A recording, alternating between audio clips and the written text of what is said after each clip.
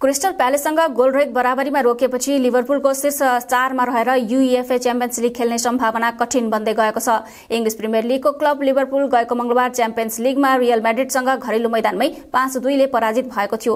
त्यसकारण लिभरपुलका लागि यो साता बिर्सन लायक रह्यो। प्रिमियर लिगको पछिल्ला 7 खेलमध्ये लिभरपुलले 2 मा मात्र विजय हासिल गरेको छ। 2 खेल बराबरी खेलेको छ, बाँकी 3 खेल हारेको छ। यसबीचमा लिभरपुल एफए कपमा पनि ब्राइटनसँग 2-1 ले पराजित भएको थियो। लिभरपुलले गैराती गोलका लागि 4 वटा राम्रो प्रयास गरे पनि सफल हुन सकेन।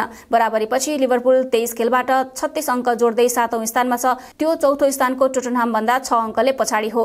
क्रिस्टल प्यालेस 27 अङ्कका साथ 12औं स्थानमा छ। प्रिमियर लिगमा गैराती शीर्ष क्लब आर्सेनलले लेस्टर सिटीलाई 1-0 ले हरायो। दोस्रो हाफमा ब्राजिली युवा विंगर ग्राभियल मार्टिनेलीले गोल गरेपछि आर्सेनलले महत्वपूर्ण जित निकाल्दै आफ्नो शीर्षतालाई निरन्तरता दिन सफल भएको हो। जितसँगै आर्सेनलले साबिक विजेता म्यानचेस्टर सिटीसँगको दूरी 2 अङ्कमा कायम राखेको छ।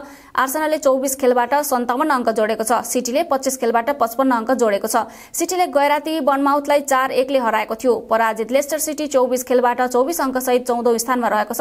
अन्य खेलमा एस्टन भिलाले एभर्टनलाई 2-0 ले हरायो। एस्टन भिला 24 खेलबाट 31 अङ्क जोडेर 11औं स्थानमा छ। एभर्टन रेलिगेसन क्षेत्रमा झरेको छ। एभर्टनले 24 खेलबाट 21 अङ्क जोडेको छ। त्यो रेलिगेसन क्षेत्रभन्दा माथिको लिड्स युनाइटेड भन्दा 1 अङ्कले तल हो। लिड्सले गैराती साउथह्याम्पटनलाई 1-0 ले हराएको थियो। साउथह्याम्पटन 18 अङ्कका साथ तालिकाको पुछारमा छ। वेस्ट ह्याम युनाइटेडले नटिङहम फरेस्टलाई 4-0 ले हरायो। जितसँगै वेस्ट ह्याम पनि रेलिगेसन क्षेत्रभन्दा माथि उक्लिएको छ। वेस्ट ह्यामले 23 अङ्क जोडेको छ। त्यो एभर्टन भन्दा 2 अङ्कले माथि हो। नटिङहम फरेस्ट 25 अङ्कका साथ 13औं स्थानमा रहेको छ।